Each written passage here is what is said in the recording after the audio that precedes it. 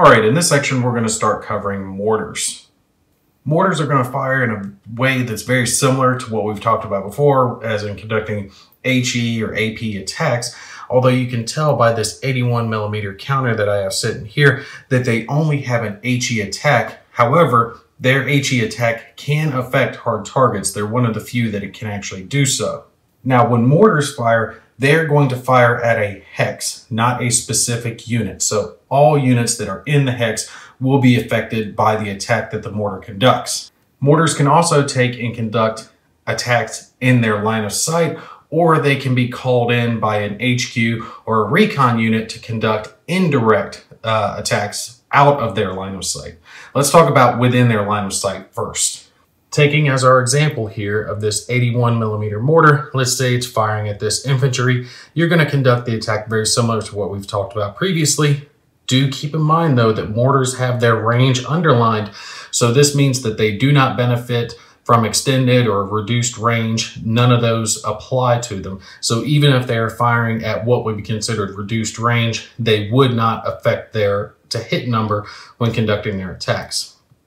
Now, let's say this 81mm wants to fire at this Russian infantry. We can see their firepower is 2 and their to hit number is a 5. So they would simply roll 2 dice and compare it to their to hit number.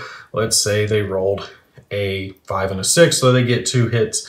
Now, the units being attacked are going to determine their defensive roll just like a soft target would that's suffering an attack. In this case, we do have a soft target in the hex. There are no bonuses to be provided to it, so they would get no defensive roll. However, if there's a hard target in the hex, so let's say this SU-152 is also in the hex, a hex that has a hard target being attacked by a mortar gets a bonus of 1d6 on top of its defensive roll. So in this situation, they would have 1d6 to roll. So let's say they roll their 1d6 and get a 4. Well, just like a soft target conducting their defensive rolls, you need a 5 or a 6 to take and get a success. So this would not be a success. And in our situation, this hex would suffer 2 hits that will be distributed as evenly as possible between the units that are in the hex. So in this case, both units would take and suffer a disruption. Something to keep in mind though, so let's say our hex that's being attacked does not have infantry in it, it just has a hard target. Let's say we have the same situation, 2 hits, the defensive roll doesn't succeed, the hard target, in this case the SU-152, would suffer 2 hits, but since they can't suffer more than a disruption from a mortar, they would only be affected once. They would just take the disruption. They would not be reduced. Also, you will not be looking at their defensive number, their armor value, when taking an attack by a mortar. You would just determine the amount of dice they would roll as if they were infantry in the hex. But a single hard target would still get the 1d6 for being a hard target in a mortar targeted hex.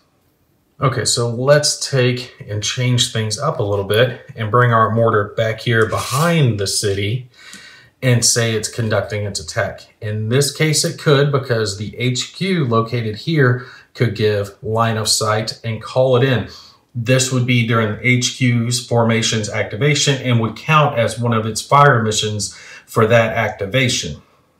You would conduct the attack the same way that I just described in an indirect attack mode. You would still have to be within range. You can't take and use the mortar outside of its effective range. And once it was completed with its attack, it would again be marked with an ops complete. Now, the difference between mortar attacks and an artillery fire mission is, again, the mortar attack will only affect a single hex. It does not affect the 6 surrounding hexes like a artillery attack would, and you don't have to range the attack like you would a artillery attack.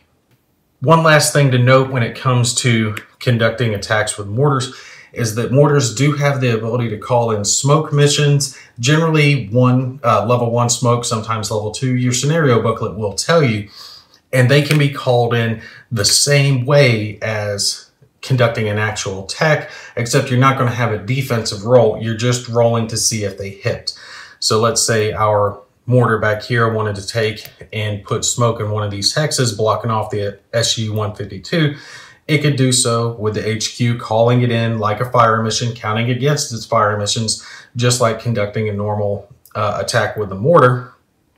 If it rolled, since it has a firepower 2, it again would roll 2 dice. If it rolled its to hit number on either one of the dice, it would be a hit, and you would place the smoke. You can do the same thing if the mortar is in line of sight. It conduct a line of sight smoke laying, and it can also lay smoke in its own hex if it wishes to do so.